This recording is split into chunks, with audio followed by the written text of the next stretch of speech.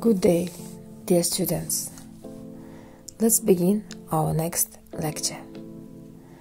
Today's topic is translation of game names. Strange. Game names? Yes, you are right. Today we are going to talk about translation of names of different games. Children's games, and the youth games, and others. How to translate the names of games. As you know, gaming industry just makes great business.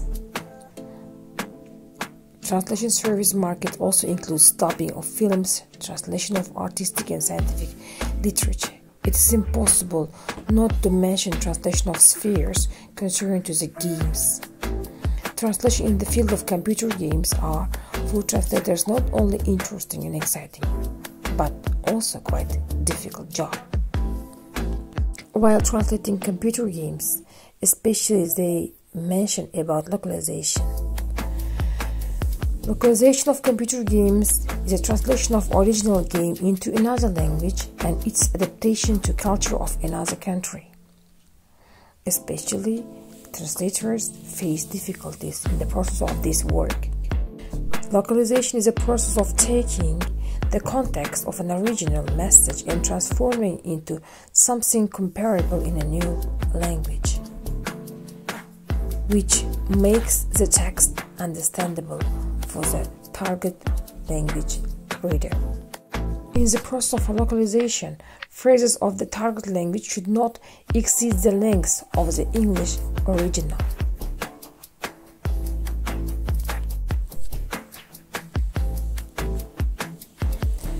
This is due to the technical side of the process. Subtitles should keep up with the spoken lines, therefore be laconic, but at the same time completely retain the original meaning. And the words should coincide with the articulation of the hero if it concerns the games, computer games. Some translators believe that they should be left as they are. Others insist on translation. There is no consensus between them. The game logo and name can remain unchanged, and in many ways of the questions of whether to translate or not depends on the degree of popularity of the game. If it's popular, you may remain without translation. For example, Minecraft. In Uzbek is Minecraft and in Russian is Minecraft. It is left without translation.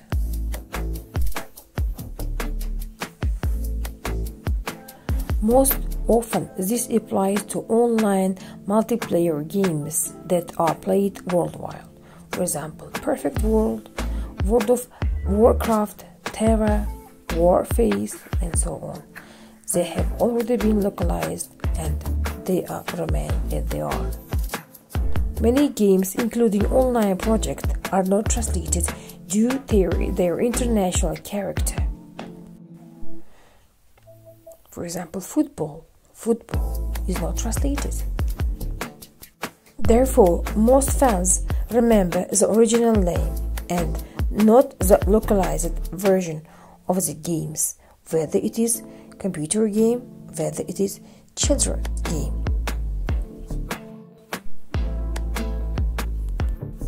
Some games are just hard to find a suitable Russian and Uzbek equivalent. For example, the world-famous Dota is unlikely to be able to get such a laconic equivalent. Dota is Dota in both languages. You see on the screen, it is famous with the name Dota.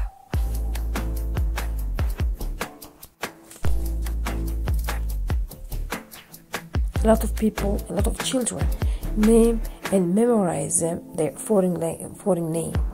But what are the names of games then being translated?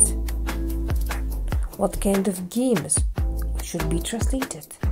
If famous are left without translation, which games are translatable? Most often, this applies to children's games.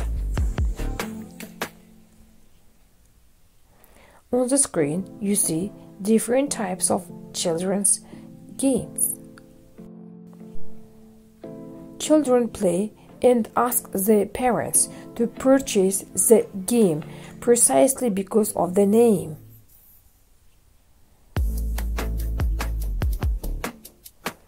They want their parents to buy something very interesting. Therefore, the names of the games Школа волшебниц, Barbie, Pony, Princess Disney have been translated. So here, children watch cartoons or translation versions of the cartoons and they memorize their names in the target language. For example, My Little Pony.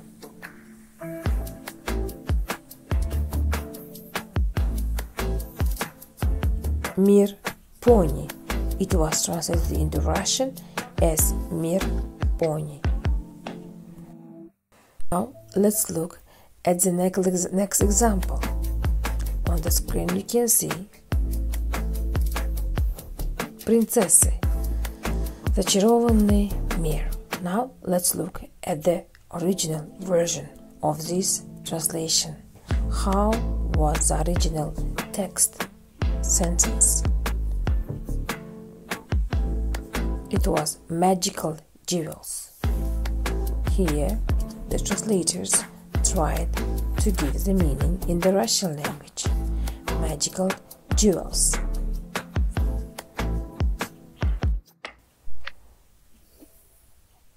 So besides games that are based on literary works, films, cartoons, known to everyone are sold in Russian, Uzbek with translated title. For example, Harry Potter games based on animated films, Сезон охоты, Подводная битва. There are rare cases when translation of the name takes root, even though it is not equivalent to the original.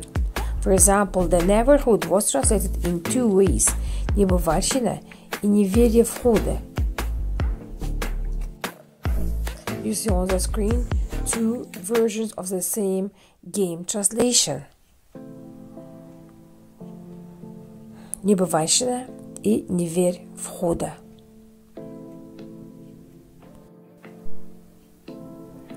Summing up, the following conclusions can be drawn. The translation of the title depends on the contract with the localization company, and the original logo can either remain unchanged or be translated. When we speak about entertaining games in English and their equivalents, we can say the following about them.